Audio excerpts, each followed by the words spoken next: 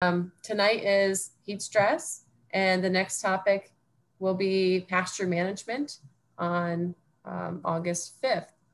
So thank you all for hopping on tonight. As we go through, if you have any questions, please feel free to put them in the chat box and we can answer them at the end. You can also unmute yourself at the end and feel free to ask at that time as well. Also on the call with us tonight is Rachel Slattery. She's in the Department of Animal Science down on campus in College Park, as well as Amanda Grev, who's our pasture specialist. Her office is out at the Western Research Station.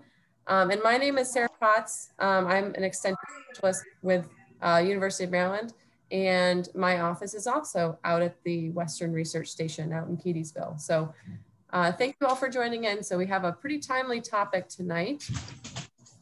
If I can advance my slides, which is heat stress. So very timely, considering that we just had a pretty significant bout of heat stress earlier this week. At least we did in our neck of the woods, and I think a lot of you all did as well.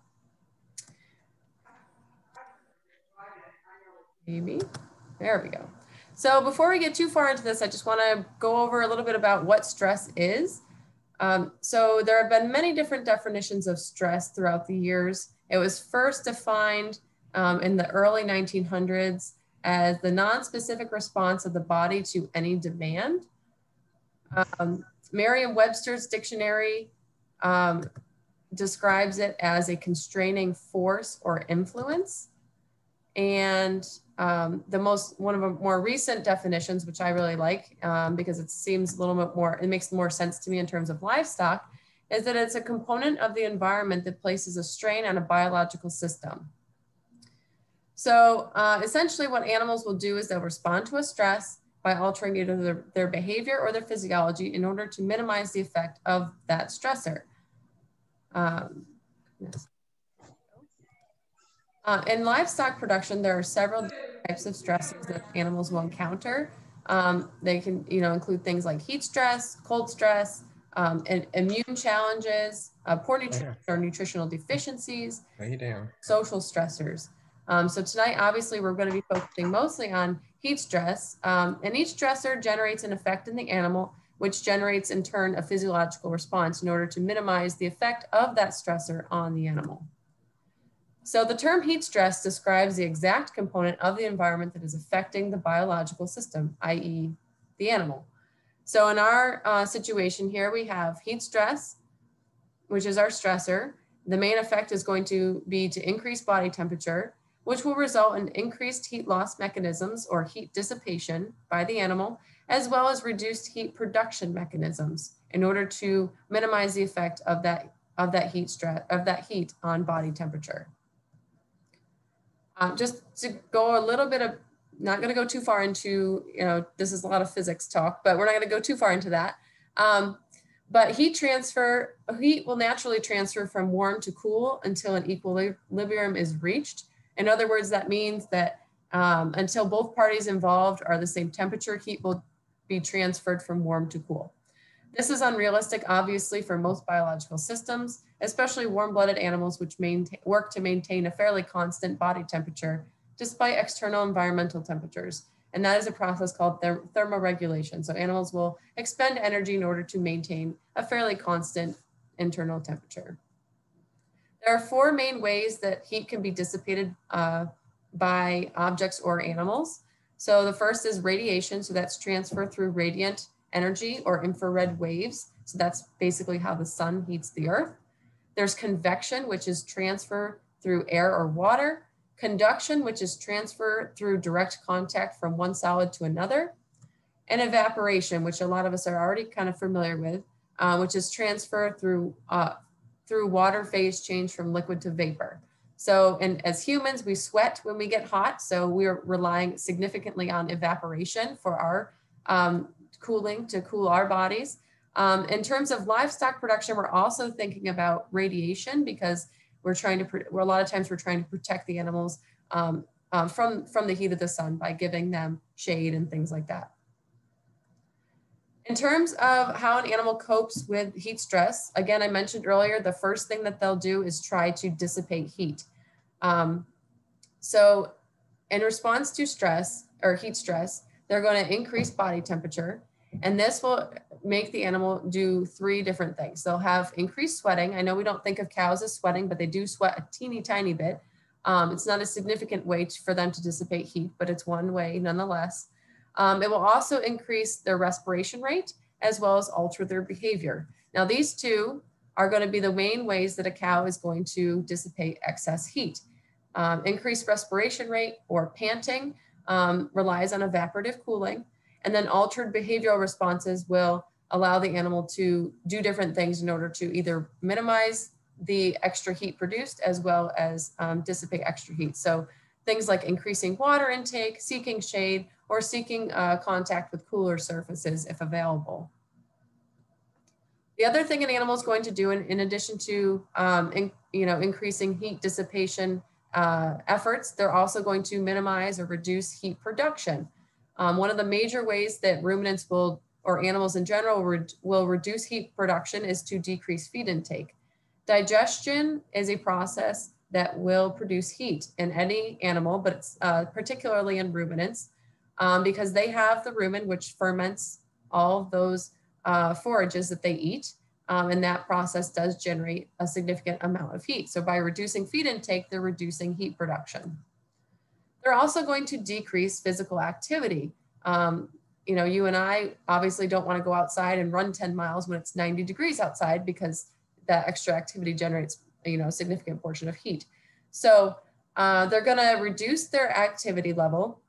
And when we're thinking about activity level for our cattle, they're going to be reducing things that are associated with feed intake, grazing behavior, particularly during the heat of the day. That's where they're going to really reduce their feeding activity.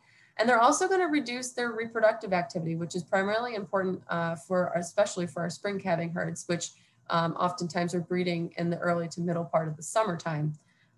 So those are ways that heat expenditure or heat production in the animal are reduced in response to heat stress. Now, heat stress can have a lot of different effects on the animal. It can affect animal health. It can induce dehydration. There are some studies that do show that dehydration starts to occur before the behavioral signs of heat stress become apparent. So that's something just to keep in mind. Dehydration does reduce production. It does reduce feed intake. In significant cases, it can reduce the animal's coordination. It makes them kind of wobbly. And it can also lead to death in severe cases. Heat stress also reduces rumination or that cud chewing behavior. That's an important behavior that's really, really critical for maintaining digestive function and health. The saliva produces a buffer, which helps keep the pH of that rumen in at an optimal level. So that's not a good thing. And then also heat stress can induce or reduce the immune response as well. So again, heat stress can have pretty significant impacts on animal health. It also has pretty significant effects on reproduction. Now, you may have heard some of these before, but I'm just going to mention them again because they are very, really important effects. As I mentioned earlier, heat stress does reduce animal activity, so that includes breeding activity of both the cows and the bulls. It also reduces fertility directly on both the cow side and the bull side. In terms of the cow side, it can reduce oocyte quality or the egg quality that ovulates. It reduces fertilization rates and it can reduce embryo quality, which leads to increased pregnancy loss or reduced conception rates. And some research suggests that it can take up to 40 days for fertility to fully recover following a significant heat stress event. For bulls, they are also affected, so don't forget about them. Obviously, they're not going to want to work when it's really, really hot out, but also their sperm quality and viability can be significantly reduced during heat stress. And it can take them up to 6 to 12 weeks to recover fully from, for their sperm quality to recover from heat stress. So again, don't forget about the bulls, and heat stress does have a significant impact on reproduction. There's new research out there coming that's basically talking about the long-term effects of heat stress that last even after the heat stress events are over. This is being studied quite a bit in the dairy industry, but there's a lot of research that's starting to show that calves that are born to cows that are heat stressed, either, when they're pregnant with them, have reduced performance and reduced, immune function. Heat stress also experienced during early calfhood can have long-term effects on calf growth as well. Some of the research in the dairy industry is actually showing that calves that are born to cows that are heat stressed during their pregnancy actually have reduced milk production all the way through their third lactation. So that's a pretty wild thing to imagine, really. So again, this is a pretty active area of study, and we're still learning a lot more about it. In terms of the economic impact of heat stress does reduce feed intake, which obviously will eventually reduce daily gains. In a study published in 2003, Normand St. Pierre estimated the economic impact of heat stress for the dairy and livestock industries to be between 1.6 and 2.3 billion dollars. And in the cattle industry alone, the beef industry, it was around $370 million loss. And for cow-calf operations nationwide, it was an $87 million loss.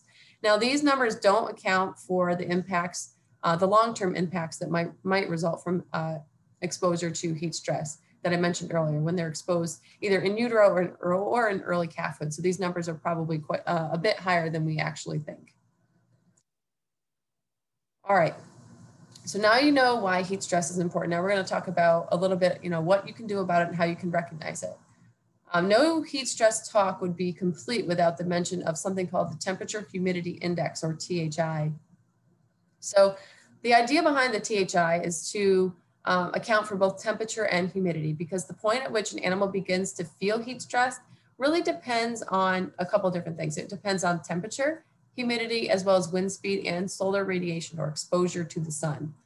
The THI attempts to account for both temperature and humidity difference, to account for both of those variables. The THI threshold for heat stress will vary depending on an animal's physiological state. So whether, level of milk production or growth rate, et cetera. For beef cows, the THI cut point for them is going to be around 75.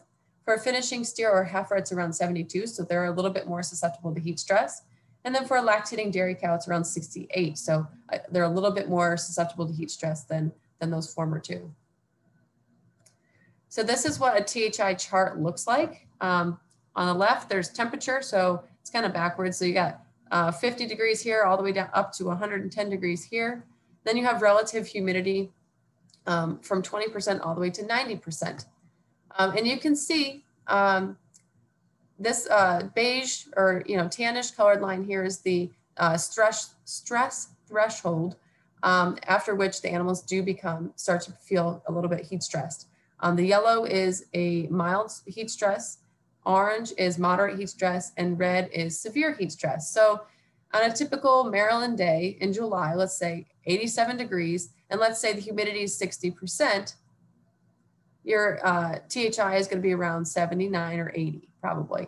And those animals are probably going to be on the edge of experiencing some moderate heat stress. So in Maryland, on average, based on these averages here, 87, 85, and 78 degrees from July, August, and September, and because we're a fairly humid climate here, a lot of our animals on average are going to be in this mild to moderate stress area for a good portion of the summer. And obviously there will be some days where they dip up even up to the severe stress as well on really hot days, such as earlier this week, for example. The important thing to remember with heat stress prevention is to be proactive. An ounce of prevention is worth a pound of cure in this case, because heat stress mitigation becomes much more difficult once animals are already heat stressed. So you got to cool them down and then keep them from getting hot again. It's very difficult to do after they're already overheated. The way to do this would be to first and foremost monitor weather forecasts. You want to make sure you're looking at the regional heat stress forecasts. The USDA, if you're not aware of it, has a tool that will take into account temperature, humidity, wind speed, and solar radiation to make a projection. I think they project out 7 days in advance for whether or not there's going to be heat stress for your animals. And based on that, you should implement heat stress mitigation strategies before the forecasted heat wave. This is just a screenshot of what those tools look like. If you go to those tools, you have the option to select either a national map or a regional map. And the regional one, you can pick different regions based on where you are. But the red is obviously indicating areas that there's going to be significant heat stress. The blue is going to be areas where there's not heat stress at all, really. So this one I pulled from this past Tuesday when it was pretty warm. I kind of wish I'd pulled it from Monday because I think it was a bit warmer that day because it's a little more humid. But you can see that on Tuesday, this was the forecast, but I believe it based on what we observed, that much of Maryland was in the orange, or some of the folks on the shore were in the red zone. So pretty significant heat stress for our animals if they didn't have access to some of these heat abatement strategies, which I'm going to talk about here shortly. So you might be thinking, well, when do you start to see the effects of heat stress? You know, I had, you know, we had one day, you know, a couple of weeks ago that was 90 degrees, and the next day it was like 80 and everything was fine. Well, a lot of our research is showing that heat stress generally, the effects of heat stress generally start to occur within 24 to 48 hours. So if you just have one day of really hot weather, a lot of times you won't see a significant impact on production. It's when you have several days in a row that you start to see that negative impact. And in particular, what you'll see is those animals will start to reduce their feed intake within a day or two of that heat stress, and then that will generally precede the reduction in growth. There are a couple different heat stress risk factors for our animals. In terms of genetics, animals that are of European breed descent, so that's the majority of cattle found in North America, Angus, Charolais, Hereford, etc., they're going to be more predisposed to heat stress than, say, a Brahma, right? There's also the hide color, so dark or black hided animals are more susceptible to heat stress, as are animals that have high strung temperaments. In terms of health, animals that are in poor health are oftentimes more at risk for heat stress, as are animals that have had a past case of pneumonia. Those animals oftentimes will have scar tissue in their lungs, and they're not able to effectively dissipate heat through panting because of that scar tissue. Previous health issues, as well as presence of other stressors, can also predispose animals to heat stress. Production level, I already mentioned that. So if they're milking really well, or if they're growing really well, those animals are going to be more at risk as well. Previous exposure to high temperatures also factors into whether or not animals will have a heat stress susceptibility. So if you get a really warm day in the beginning of the spring, a lot of times that will hit them harder than, say, a really warm day at the end of August, because they haven't really been exposed to that heat earlier on. This also goes for animals that are being purchased from cooler regions and coming to a more southern or warmer climate. A lot of times those cattle will be more susceptible to heat stress as well. And then the environment. So I already kind of alluded to sudden temperature increases. If the overnight low temperatures do not go below 70 degrees, a lot of times that can be problematic for animals, because they rely on that nighttime, those low temperatures at nighttime, to really cool themselves down from all that extra heat they absorb during the day. If the THI is above 80 for more than 2 consecutive days, and then also if the weather is sunny, blue skies, no cloud cover, little air movement, and if it's really humid, those are all risk factors for heat stress.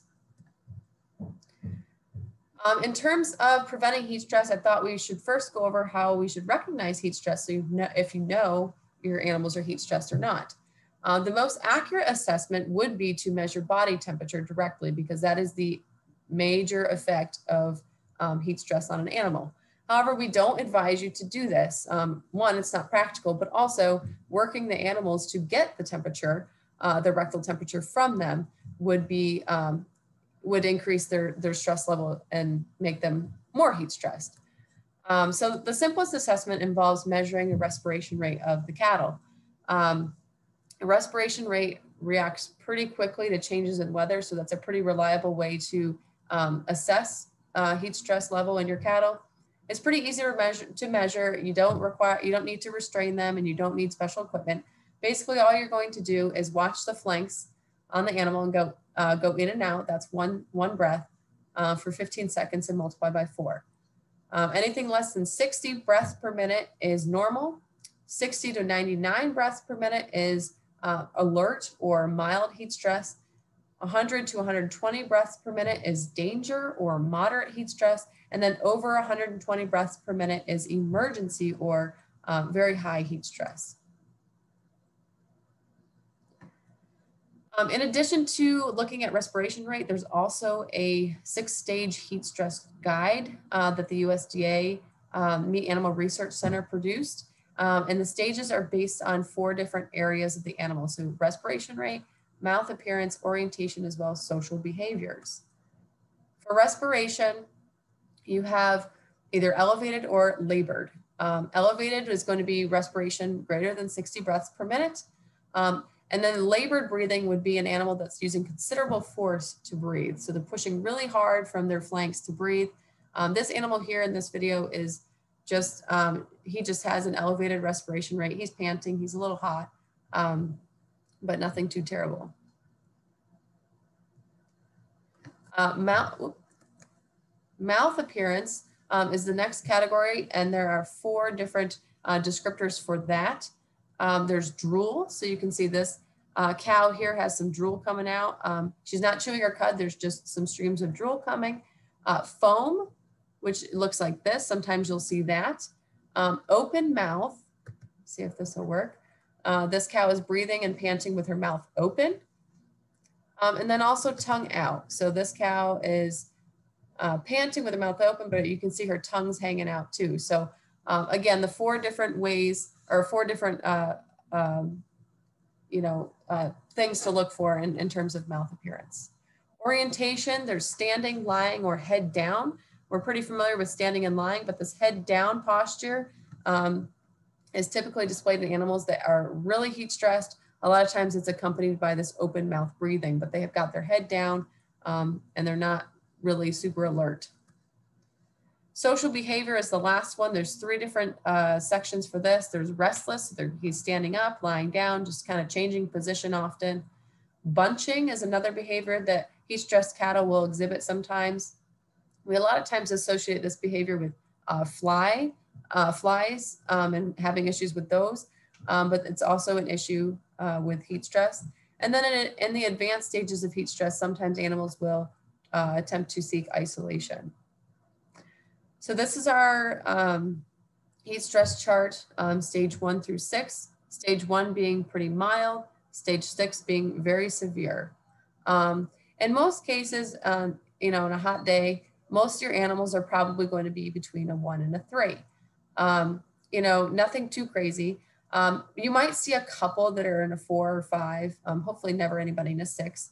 But you really don't want to see a large portion of your animals at a 4 or 5. If you do, that's a little bit problematic. But a 1, 2, and 3, we don't want to see those, but a lot of times that's how it goes. So this is an example of a cow. So she's standing up, she's panting a little bit, she's got a little bit of drool going on, but nothing else crazy. Her mouth's not open, her head's fairly up, she's pretty alert. She's not isolated from her herd mates, so I would call her a stage 2. And that's a pretty common thing to see on a hot day. This animal is, breathing with her mouth open, she's got her tongue out, she's got drool going on. I would call around a stage 5. She wasn't, I know it's not a video, but she wasn't breathing so heavily that she was, pushing. It wasn't a labored breathing. And she also wasn't isolated from her herd mate. So she definitely wasn't a stage 6, but easily a stage 5. We really don't want to see a lot of this, right? So there are a couple ways to minimize heat stress, and we'll go over each of these a little bit more in depth here in the next couple of slides. The first and most important thing that you can do to minimize heat stress is to provide water. Cattle will increase their water intake during hot weather by as much as 50 to 100%, depending on their physiological state. And that extra water is really important for supporting that evaporative cooling or that panting, because they're losing water, they need to replenish that.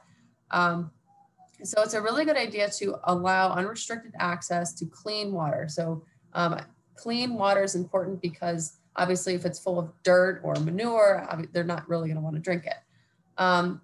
And you want to make sure you're providing adequate water trough space. The rule of thumb is at least 3 inches of water space per animal. So if you had 30 cows, you would need around 90 inches of water perimeter to support those 30 cows, give or take a little. And that's because a lot of animals will, when they come up to drink, you'll notice most of them will come up to drink together. You generally don't have, you know, one. Sometimes you do, but a lot of times they go in groups, right? And another tidbit, which a lot of us can't probably implement too well because we're on pasture, but maintaining water temperatures below 80 degrees Fahrenheit has been shown to increase water intake and help, you know, help increase that heat dissipation. So something to consider. And the last thing is with water, we want to make sure that we're ensuring sufficient water trough refill capacity. Excuse me, as I mentioned earlier, a lot of times animals will all come up in groups to drink. And we want to make sure the trough isn't getting, you know, running dry, and that the water filling capacity isn't going to be insufficient to support those animals. And this chart is just showing how much different kinds of animals will need, how much water they'll need based on temperature. So if it goes from 70 to 90 degrees, a growing calf that's 400 pounds is going to go from around 6 gallons per day to around 9.5 gallons per day. There's a whole big chart in the beef cattle NRC that does show this at different, you know, how, you know, different weights of animals and how their water intake will change over different temperatures. But this is just to give you a little bit of a snapshot, a little bit of an understanding of how much these animals need to drink and how much it does actually increase at different temperatures. The second important thing that you can do to minimize heat stress is to allow access to shade. So cattle will naturally seek shade during hot weather. And if they have access to shade, they will have generally a lower respiration rate, lower body temperature, and have less panting behavior than animals that don't have access to shade, excuse me. And then shaded cattle generally will have better gains and spend more time grazing, and they'll oftentimes consume less water because they're less heat stressed. This figure does a pretty good job of kind of summarizing the difference between animals when they're shaded versus not. When they're not shaded, the heat will increase the core temperature of the cattle, which will reduce immune function, which will increase their stress level and frustration, and alter their behavioral patterns. So they'll, you know, they might exhibit bunching. They might do, you know, a handful of other things. Whereas when they're shaded, they are not going to be increasing their body temperature quite as much. They might still a little bit, but they have a little bit of protection here with the shade. They're not going to be as immune suppressed, and they're not going to be as stressed. And a lot of times they're going to be more able to maintain fairly normal behaviors when they do have access to shade. Ideally, we want at least 20 to 40 square feet of shade per animal. And we need to think about the orientation of the shade structure, or, you know, the tree or whatever we're talking about as the sun moves, because the size of the shade as well as where it is on the field does change depending on, you know, its orientation is and when the sun moves. So we have man-made shade structures, which can include permanent structures, barns, lean-tos, shade cloths, things like that. You can also get creative and create a portable shade structure that you can move around the pasture or what have you. But whatever structure it is, we want to make sure that it's at least 8 feet tall to allow enough airflow to go through there. Natural shade is another great option. If you are fortunate enough to have pastures with lots of natural shade, go you. So trees are wonderful shade structures. It's just really important that if you only have a couple in a pasture, to make sure that they're not getting the field around them is not getting too roughed up. You know, if there's this situation here where there's only one tree in the pasture and everybody's crowded around it, that's okay when it's really, really hot out. But during times when it's not so hot out, we might want to consider, you know, keeping them away from that tree, because that damage will eventually, can eventually damage the tree as well. And then you might not have any trees. And we certainly don't want that. It's important, again, to plan ahead. If you have trees surrounding one or more pastures, you could set the paddock fence lines perpendicular to the tree line to increase the efficiency of shade utilization here. So they have shade in every paddock versus this type of setup where they don't necessarily have shade in every paddock unless you allow them access back here when it's really hot. And this example, and obviously you're going to be limited sometimes depending on where your water is and what have you. If you have a situation where you just want to allow them, you know, access to the shaded area for a portion of the day, that's fine. The heat of the day is generally from 10 a.m. to 5 p.m. And then after that, either let them, you know, into the next paddock or put them in a different pasture. That's fine too. Obviously, there are many ways to address this issue, but these are just a couple of suggestions or things to think about. Being creative, I've seen a lot of creative ideas. So anyways, it's good to think outside the box sometimes in regards to shade. The next thing is planning handling events appropriately. So we want to make sure we're working cattle or not working cattle, excuse me, or transporting them unless it's absolutely necessary during a heat wave. We really, really don't want to do this because that does increase their activity level. If you're transporting and removing them, you're also increasing their stress level because, you know, you're moving them and working with them. If it's unavoidable, it's really important to do it early in the morning and make sure that each animal is not being worked or, you know, contained for more than 30 minutes at a time. So if you have a really big group of cattle that you can't get through in 30 minutes, split the group in half if you can. The reason why we say early morning working is better than evening. That's because cattle will still be heat stressed during the evening hours because they're still trying to dissipate that extra heat they've accumulated throughout the day. Whereas in the morning, they've had all night to do that. And as always, we want to make sure that we're ensuring a calm and safe experience for the cattle. Getting them overly excited or overly worked up obviously will increase their heat production from their body, so which will also increase their heat stress level. And then if you have handling facilities that you're using, consider the shade availability, or at least the shaded shade for the part where the cattle are going to be held before you run them through the alley. Another strategy to help mitigate heat stress is to control flies. You might be like, what? Well, that's because flies a lot of times will cause cattle to bunch, which is an avoidance behavior. If cattle are bunched together, they don't have a really good ability to dissipate that extra heat. Think about, you know, you're in a room with all these people and it's 90 degrees. You just really want to get away from them.